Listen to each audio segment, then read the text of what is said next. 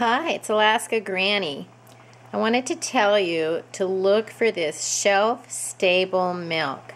I am not kidding you. There's nothing worse than you want to have dinner or breakfast or whatever, and you're trying to make something and you don't have milk, and it's way too far or too inconvenient to go to the store.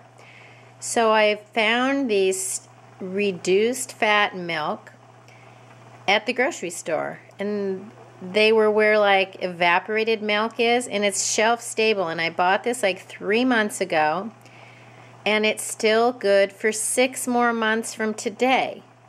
So you can look at the date here, February 2014. This stuff is great. You don't have to refrigerate it until after you open it, and then it says use within 14 days after opening.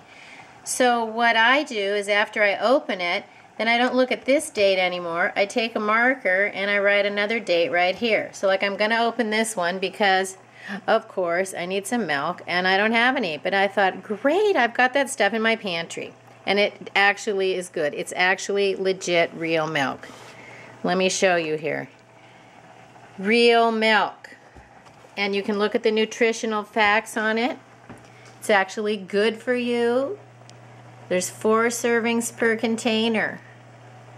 And it has all the regular nutrition because it's actually milk. Don't you love it? Look here. Milk. Love it. So look for this stuff when you go to the store. Put some in your pantry. Figure out how much you're going to need if you're worried about having milk for the long term. But then rotate it just like you would anything else. It doesn't do you any good to buy this stuff if you let it just get wasted and thrown away. So buy things that you eat and then eat them. Okay, have a great day.